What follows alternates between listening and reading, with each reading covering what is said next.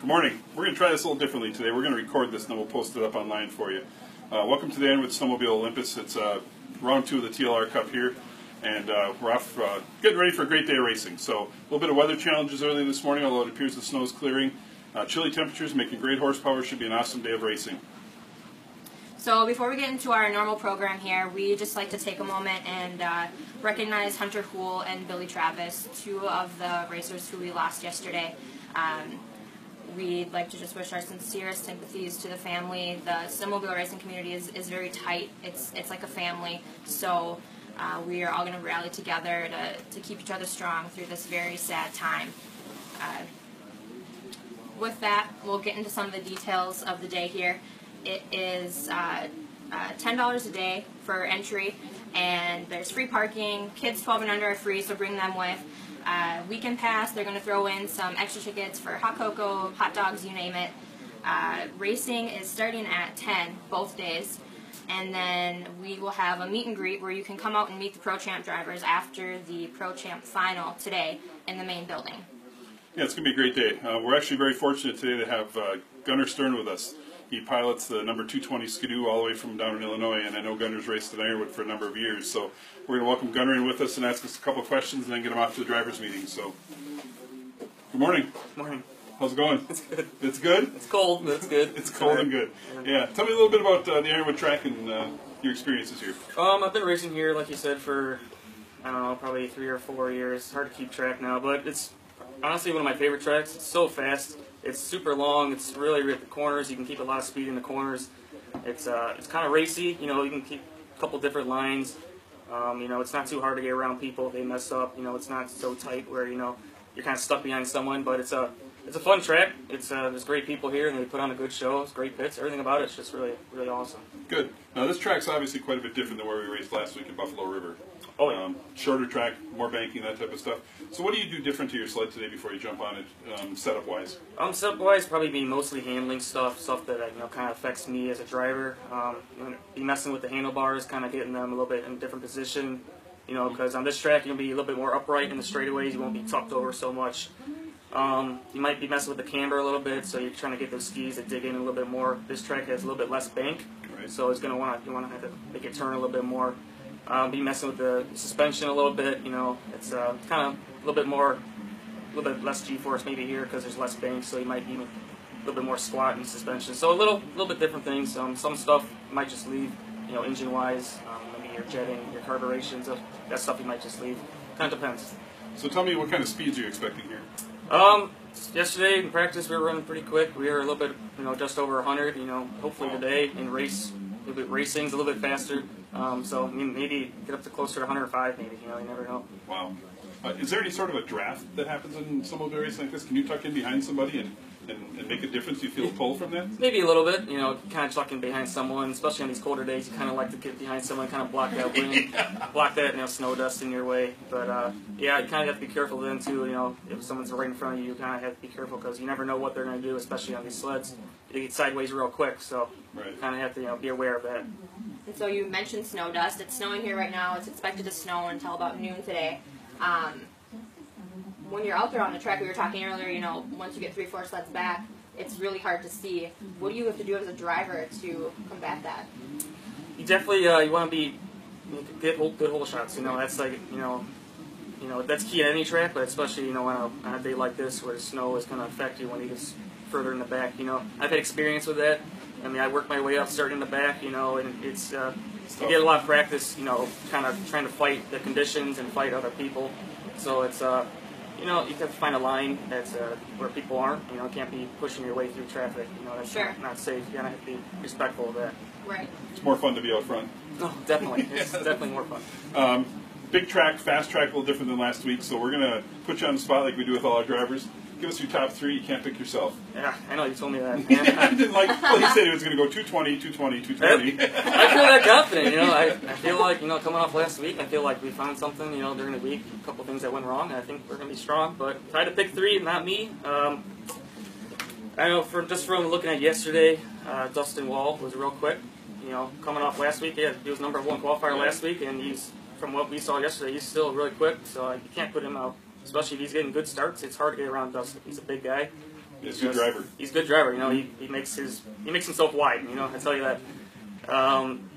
Number 2, Matt Schultz. I'd have to say he was fast yesterday too. He's always fast, especially on a track like this that carries more speed. He's going to take a little bit higher line. He's going to be really, really quick. He's got a lot of history here too and a lot of data. He knows this track real well. Yeah, he's one of those guys who's going to be fast anywhere he goes. Yep. And then, you know, I think I like Joey Fierstead a lot. I think they did a lot of testing this week that I saw, and I think they found something from what I saw. I think they're looking pretty good for this. Good. Well, we know you got to get to the drivers' meeting, so we're going to get Gunnar out of his way. His chauffeur's waiting outside patiently for him. So we're going to get him out of his way. Thank you. Appreciate it. Stay safe. Thanks. Good luck. Good luck. We'll see you later. All right, a little bit about the Ironwood track here before we wrap up today. It's a half-mile track. Interesting facts about this track. It's my home track. Can I say my home track if I never raced? It's your home track. It's my home track. They actually started horse racing here back in the 1800s, back in the 1890s. So there's been racing on this track for about 125 years. And storied history here. The harness racing community loves this track in the summer. And the snowmobile race community really has taken to it. ICED, actually not ICED, but snowmobile racing started back in the 1960s here in Ironwood, so almost 50 years coming up shortly. Big half-mile track, a little bit of banking like Gunnar said. Wide corners, they're widening them, made it better this year, so I really expect some fast racing. Without a doubt. And so, Gunnar gave us his predictions. Before we get into our predictions, we're going to give you a quick recap of last weekend. The top 5 in TLR point standings currently is, we got Cardell Potter in the #1 spot after winning last week's feature. Matt Gady, the relative newcomer on that 28 Articat, he took second both features last weekend, and he's definitely fast. So he's holding on the #2 spot in TLR points, followed by Matt Schultz, who, we know he's last year's points champion winner. Be interesting to see how he does this weekend. After that, we've got Nick Van Strydock on that #13 Polaris, and then Colt DeLandria is rounding out the top 5 in TLR points. So, with that, who are your top 3? Oh, I have to go first this time? Yep. Well, the challenge is on. Right now, Lindsay's ahead out of 6 picks. She got 2 podium finishes correct. I was leading until last week. I went 0 for 3 on the Saturday race last week, so Lindsay's a bit ahead of me. So my top 3 this week, I'm actually going to put Nick Van Strydock on the podium. Okay. I'm going to put Matt Gady on the podium, and I'm going to put Dustin Wall on the podium. No, I'm sorry, Jordan Wall. I think Jordan's going to be fast this weekend. Yeah, Jordan was super fast last year at this race. Yep. Really fast. And your top 3? My top 3, I'm going to put Gady up there. He got those 2 second places last weekend. He's hungry. He's on a fast sled. It'll be really interesting to see this weekend on this bigger track how he fares. Matt Schultz, he's won here before. He's fast. I think last weekend, first race, he was kind of dusting off the cobwebs. And then I'm going to put Gunnar Sterne up there. He's fast, and he's just been improving ever since he's been in this Pro Champ class. Yeah, I don't think we can count Gunnar out here. He said he's feeling confident. Who's your dark horse? I think what's really hard is there's so many good drivers right now. Mm-hmm. There's so many. Gunnar's in the mix. Colt has been doing well right off the bat. Like you said, Dustin Wall's been fast, and Dustin didn't make either of our picks. So if I have to pick a dark horse, I don't know. I'm going to go outside of conventional wisdom, and I'm going to give some love to Bo Van Stradon. Okay. I think with the TNN Racing partnership. And, Bo's a good driver. He did really well in Pro Light last year. I just think he's got a shot at maybe going somewhere. Yep. I would agree with that.